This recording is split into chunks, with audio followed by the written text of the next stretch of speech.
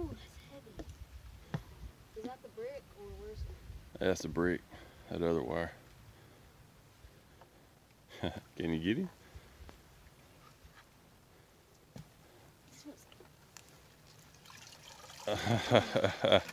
Looky there, looky there. Wow. Yeah, is that him right there? Oh, big. That's big. All right, now, why are we trapping these beavers? Because they flood a lot of timber. They flood a lot of timber. They've got about 10 acres of a beaver pond just below where this creek flows. And it's all dead.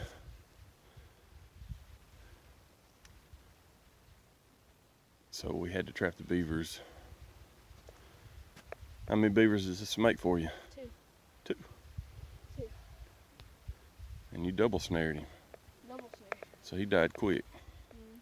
He got right around here in the back. He got right around the chest. Right below the chest.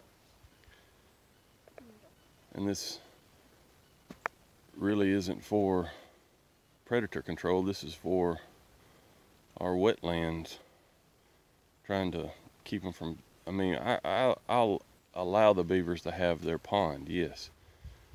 But when they keep growing it bigger and bigger and bigger and bigger, and we have to keep them in check, or they're gonna wipe out everything. They'll make everything to where it's nothing but dead timber that's dangerous to be around. And so we allow them to have so much of a pond, but they got to keep it within reason.